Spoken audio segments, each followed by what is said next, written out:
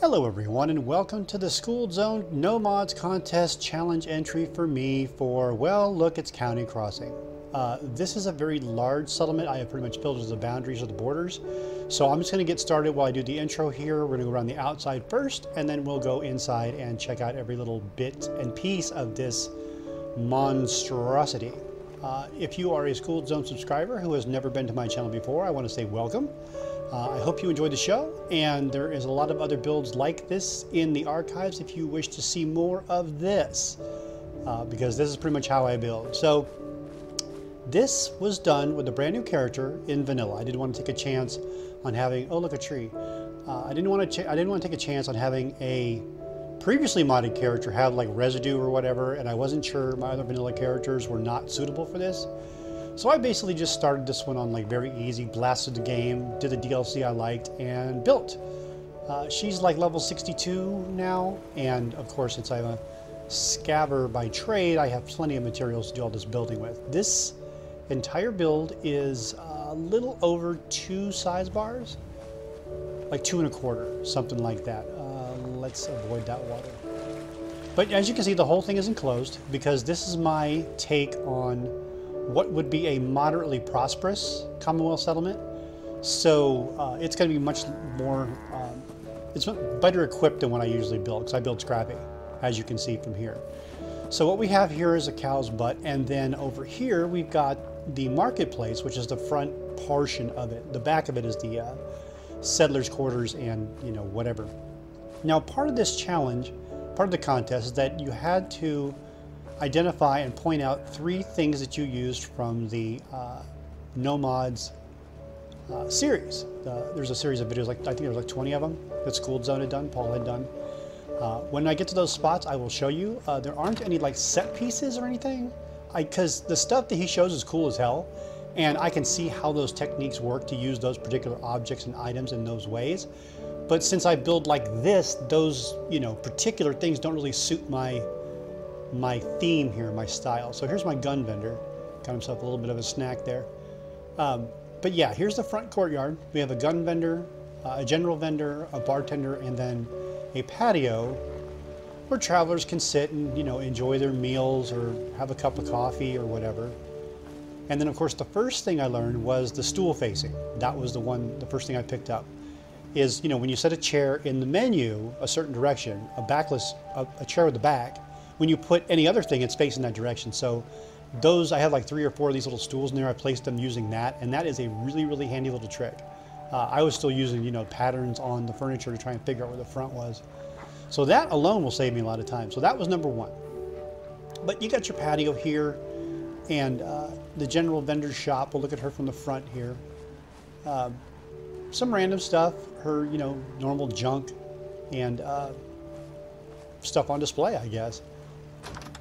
And since my vendors like to live in their shops, you know, so the settlers don't have to worry about pathing back and forth. This is her bedroom. She's got some personal stuff and some teddy bears and cats.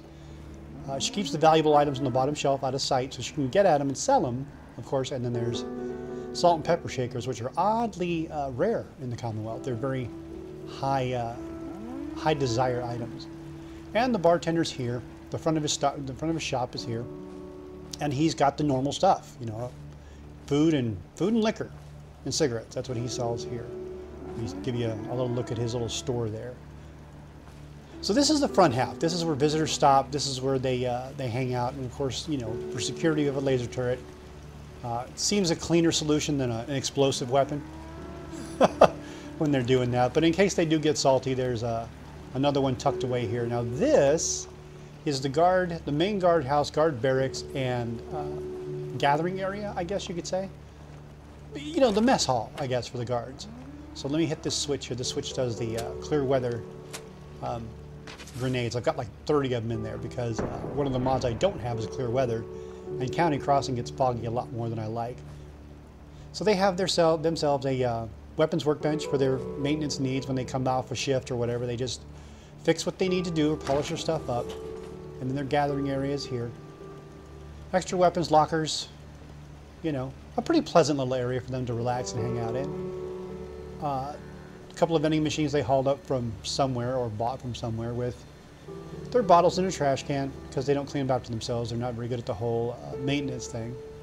Their mess hall, such as it is, mismatched chairs and some food and stuff. So that's what they got downstairs, along with some serious firepower here on the wall. And then upstairs, we've got another sitting area where they can just hang out and keep an eye on the road, you know, yell at the provisioners, throw bottles at them, whatever they want to do. The barracks is, you've got your standard cot and storage and shelves arrangement for each one of them. Really bare bones here. They don't have a lot of stuff. They don't spend a lot of time here. They spend most of their time in their guard stations. So it's mostly food and drink and, you know, civilian clothes, and they want to change and go hang out at the bar or whatever. And then we have our head guard, who is a ghoul. She has decided to tell everybody, look, you've been alive for 30 years, I've been alive for 250. There's a reason I live this long. Shut up and do what I say. So yeah, she doesn't take a whole lot of back talk. And when she does, well, she's got her whip and stick here. She lets them have it with Big Jim. So yeah. And that's where she stays. So there's the barracks part. I'll jump up on top of this building here because we got a good sight line over here.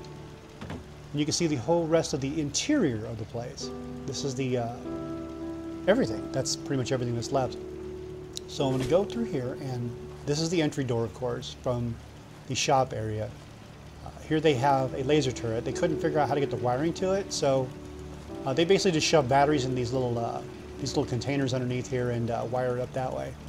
You can tell from the fire extinguishers we've had some accidents in the past, and they've learned to use welding goggles and oven mitts when they change them out.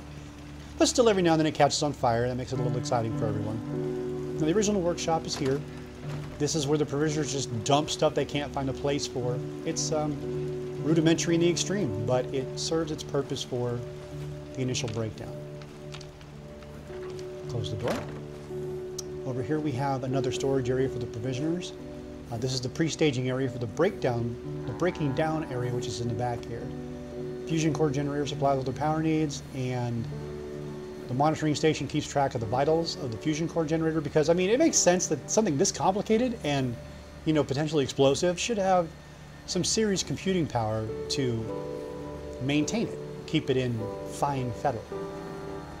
And then back here we've got the area where they take junk and they break it down into component parts so they can make shipments. Because that's how, you know, the general store vendor, they sell shipments of screws and parts and whatever. But those have to come from somewhere, and this is where they come from. So here's a bunch of stock and supply they haven't broken down yet. Here's their working table with their various tools and implements and liquids and whatever the heck else they need to do their breaking down. Got a cow, because the cow came in with one of the settlers, so, you know, whatever. Stuck him on the side there. This is the original shack, where the original settlers were slept. But of course, since I'm allied with the Brotherhood, we turned it into the only power armor station garage we have here. Since it's power armor, you know, you can walk it in here and turn it around. You don't need a lot of room, so most of the extra space is devoted to parts and tools and paint. And some holotapes with, I guess, configuration settings for programming the head. I don't know, maybe, or just whatever. So that's there. And then the first settler house, we have our hermit. Now here's the second thing I used. In the contest video and in other videos he's done, he uses the scaffolding ladder as a group select anchor. And that is so stunningly handy. I'm like, that alone, I mean, half the buildings in here, half the stuff in here, I use that technique over and over and over. Like getting those railings up on top of that roof from the ground, building this entire little thing right here. Anytime you need something that's more than one story off the ground, oh my God, use it. It's fantastic. It's great for when you need to place something and you don't have good ground next to what you're doing, because it's angled, right? So you can find good dirt anywhere. So yeah, that's the second one I used. And oh my God, if it came to frequency, that would be the one I used. I would count that as all three. That is going to be one of my go-to tools going forward. It is amazingly useful. But he's got his stuff here, his personals, and his hobby is trying to figure out how synths work. So he's got some synth components and diagnostic tools and coffee. Stays up all night trying to figure it out. He hasn't done it yet, but he keeps trying. We have a doctor. She's the medic for the back of the settlement. She's the settler's doctor. Because what's his name? Weathers or whatever his name is comes in around the front. But here's her shop. And she's got a really rough cut operating table here with some magazines, and I guess she does her learning. Kind of makes me nervous, but whatever. And her tools and supplies, and she drinks a lot because, well, I guess in a doctor in the Commonwealth, you'd be pretty drinking too, I guess, right? And her own little research table. Here's the entirety of her inside of her house. It's pretty spacious. She's got a fairly large house. And she's got some supplies here on her storage unit underneath her thing, and she keeps wanting to talk to me because, of course, she's too close to the door. But here's the shop where you come up and, you know, I guess she puts supplies in there. They drop off shipments or whatever. We'll look at the field really quick. It's, you know, a field. People working, dogs walking around. More supplies hanging out here. And then this is the second farmer's house. They double bunk in this thing. And they shoot the blood bugs. There's blood bugs coming up the road from that trailer a lot. So they, you know, took one of the corpses and stuck it on the wall. I don't know what they think is a deterrent, but it's not. So, anywho. And they have some bare bones stuff, but they're pretty luxurious in here in terms of, you know, relaxation areas. They've got a nice little resting area here, another Nuka-Cola machine they dragged from somewhere, and their bunk and another chair and a plant. It's you know, it's rustic, but it's cozy. It suits them well. They enjoy it. I haven't had any complaints, right? So that's kind of a good thing. And since we walled it off before the pond, we had to find an artesian well somewhere, and they found a good source right here. So they dropped this water purifier here, and they keep a lot of supplies here to keep it running because it's critical this thing stays running because this is the only water they have, you know. So they got their tools and their, you know, lubricants and coolant and gas, lots and lots and lots of gas to keep this thing running. Sounds like a diesel motor, kind of. No, lawnmower. So the first big guard station, independent guard station's here. This guy watches the northeast approach. He keeps an eye on River Beach Station. He's got a little grenade guard there and a little assistance from the missile turret here. So he's got that going for him. But, you know, a pretty basic, pretty standard thing. Here's a look at the settlement from the northeast corner with all the buildings surrounding the farm, because of course the farm is the bread and butter of this settlement. And then here, let's look at it from the back. So yeah, it kind of curves around. It's kind of cobbled together, but he's pretty well barricaded up there. He's got a good place to crouch in case something comes across the field at him. And the third thing I used from the school zone tips was colored lighting. Normally, I've used the neon letters in the past, but I've always just, you know, doubled and tripled them up to make them brighter. It never occurred to me you could do different colors and get different hues and shades and whatever. So this thing here, the shop light here, is actually kind of fuchsia, which, you know, if you watch my channel, you know it's my favorite color. But that's two red and a purple, then red, and it's stacked up and looked like that. So that's the third thing I use. And now that I know I can do other colors, I have a lot of ideas for using those things in various combinations. But here's the shop, the main workshop. It's got all the major workbenches in it, and again, extensive use of that ladder, that scaffolding ladder, because of course you can sink it in the concrete floors. So I was able to get these extra railings up here, these risers up there, and the risers up there, and, you know, various other things at various other heights. So I really enjoyed that part of it. That ladder trick was cool. You got to try it, guys. It's awesome. Main workbench is here: tools, paint, supplies, whatever. Light bulbs, because, you know, settlers always run out of light bulbs, and they always keep yelling at you for light bulbs. So now they have a box of light bulbs on the floor. Your armor workbench with your standard supplies. And when I said they're very wealthy, this is what I meant. They have a ton of top flight, you know, industrial grade this, industrial grade that, just pristine scavenging. So they are very well set here. Chem station with some experiments going on there, and some decoration. Safety first, fire extinguisher, of course, gotta be safe. One of the two toilets in here. This one's, well, there's plungers everywhere. So yeah, it's a toilet, it's a bathroom. Got the necessaries, 2 plungers. I guess the high protein diet's not doing that toilet any favors, but hey! And then the weapons workbench with, again, more supplies and safety features like a fire extinguisher that they can use to do whatever they want to do. So the main guards are over here. These two watch the side gate, this one right here, which opens up onto the field. So we need a lot of guards keeping an eye on that thing. And of course, restricted area, like they don't already know. Guard number 1 is here. They have a little coffee dispenser and a cart because these guys love coffee. Love coffee. And there's one of those benches. So it's a little resting area, little area they can just stop and, you know, have a snack, take a break, whatever, take a load off while the other guys watch the stuff. They all have either Gatling lasers or miniguns, so they are very well equipped. Most of the settlers have Gauss rifles or handmade rifles. And then they have their own commode over here with my, you know, my favorite lantern on a conduit, group selected into the wall to make a lighting fixture. But it's a toilet, you know, not much to say about that. Then the head guard's office and bunk is here. I mean, it's tiny, but it's better than, you know, racking up in the barracks down there.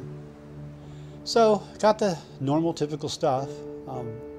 And there's this tiny little clipboard. I don't know where this clipboard came from, man. I wish I could figure it out, but it's cute as hell, isn't it? It's teeny. I was trying to drop 2 clipboards, and that little one came out. I'm like, oh, look at that. So there's her thing. And you can see over here, you can definitely see the gate on this side. She's got a really good look at anybody who comes in the door. And then the other guard up the street can see down the street very, very well. All the way down there to the mechanist lair, all the way to the intersection. Nice barricades, nice sight lines. Looks really good. So, what's next? There's my loner guy. This is the synth researcher guy. He likes to stay away from people, so he planted some potatoes in on this little hill where the other turret's looking out the door. Take a quick peek out there at this turret. So this small one covers that approach, and then covering the main approach from the Brotherhood of Steel is this turret here with that guard. So yeah, there's lots of eyes on this door, and nobody makes it through here. They've tried before, and the bodies pile up nicely right outside the gate. We do have 2 provisioners here, and this is their crash pad. Since they're on the road a lot of the time, they don't really hang out here much. So they've got some knickknacks they want to save for later or sell later. They just kind of throw it on the shelves here, and they've got some more knickknacks here. It's getting kind of dark. I hope it doesn't get too dark. And then we have the main house, the main structure here. This is the largest structure here. Ignore that platform. That's just my fast travel spot for taking screenshots later.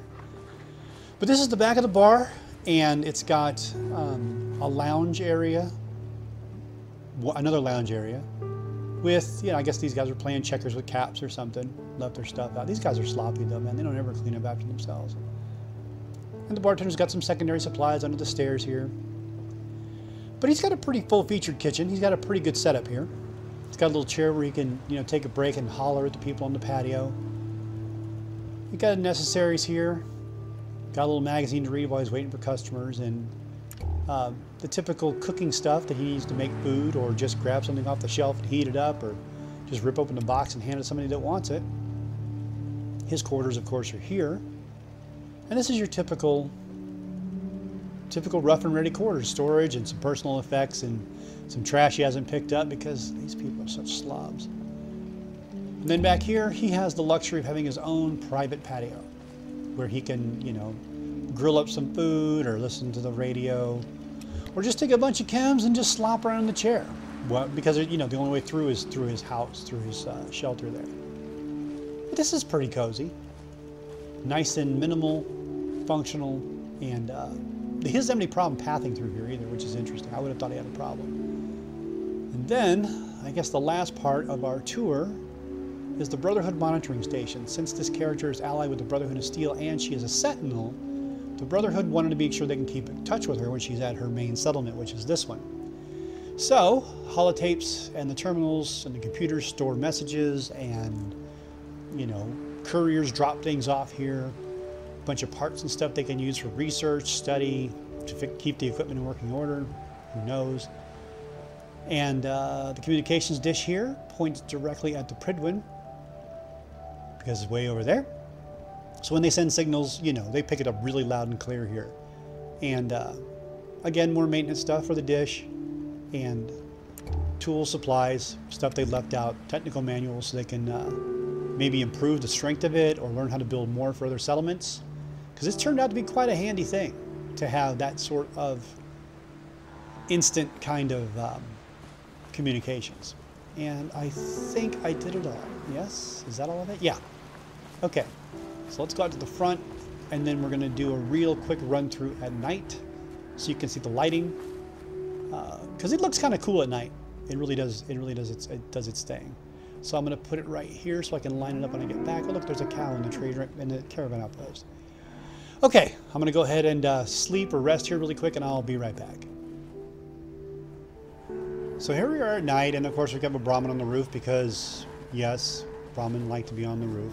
Here's my provisioner. I always give him a mining helmet so I don't actually shoot him in the head when I see him in the wild and there's a fight going on. But I'm just going to run in here really quick. Yeah, I've already done the descriptions for these, so I'm just going to peek inside and you can see how this place is lit up. The marketplace, of course, is very, very well lit. But most of the settlers prefer oil lights. They prefer candles and lanterns and stuff like that. So there's the marketplace there, and the patio here,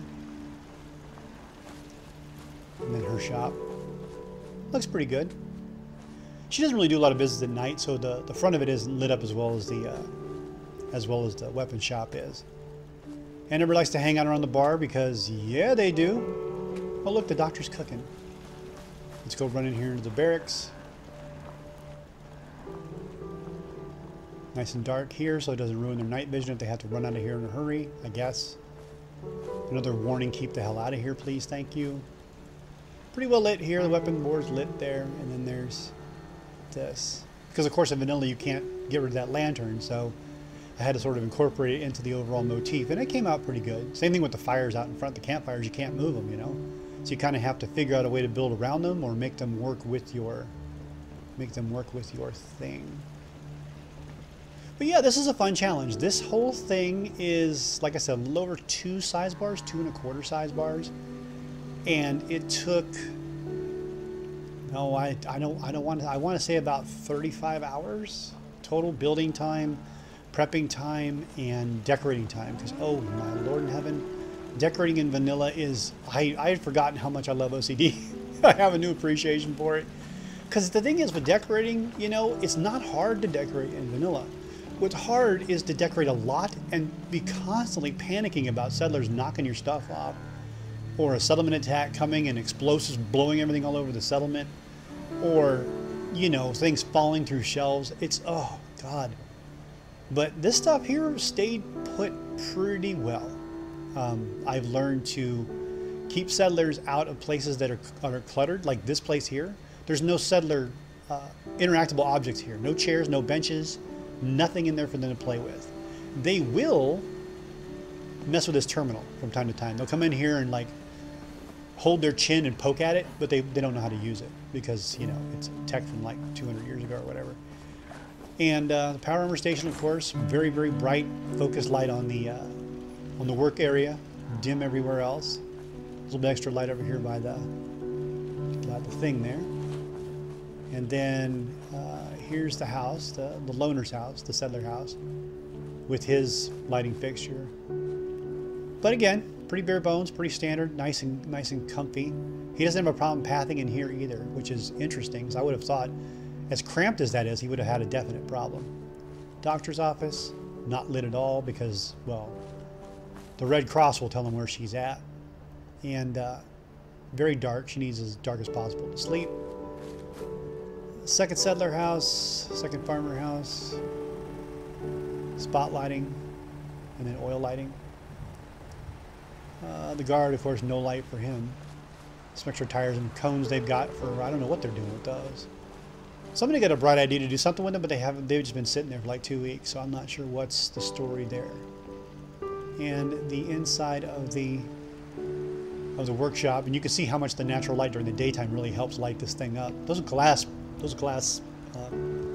roof pieces really help in that regard. Go back to the guards, and of course the guard stuff is very, very dark because they need to see, but of course their sitting area is nice and lit.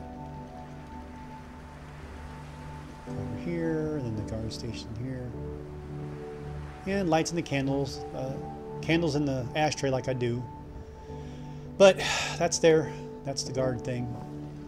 And take a look at the gate here, because at night there's these track lights, right? And yeah, anybody trying to get in, they're very well illuminated. So that looks pretty good, I think. And of course the dish lights up like crazy, so that's kind of neat. Go over here, do a quick run around here. And this is Since it's a gathering area, of course, it's better lit than most. Oh, and look, they knocked all the stuff off the shelves. And you know what happens is the settler spawns in that corner. That's what happened. So y'all can pick up after yourselves. I am not picking those up. Freaking slobs. Okay. Here's this thing. And the night grill looks like this. We'll go upstairs to the outpost. Again, pretty well lit here because they have to, you know, receive messages day or night. And they don't do a lot of work on this thing at night. And if they do, I guess they can just get a portable lamp and do it. So I almost made it, guys. I almost made it, but nope. Nope. Settler spawn got me. Laser turret with its thing here and its batteries and its stuff. But yeah, it didn't catch on fire though, so we got lucky on that one. And that is about it for this one. I hope you enjoyed the tour. I hope this is interesting. I hope you enjoyed what you saw. If you want to know how any of this stuff was built, I recorded almost all of the building process. So if you have anything that you want to see in particular, I mean, drop me a comment, drop me a note, let me know what it is, and I'll dig through the archives and find it and post it for you. So here is the entire settlement. I want to thank you all very much for subscribing, liking, and watching, and I will see you in the next one. Take care.